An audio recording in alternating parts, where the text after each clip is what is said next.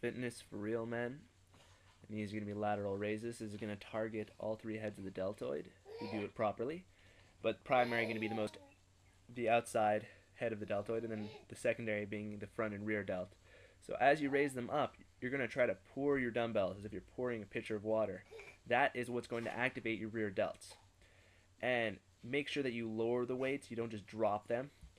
And if you want to make this a power exercise, you can do it with one hand and give a little bounce so you can grab a heavier weight. Done.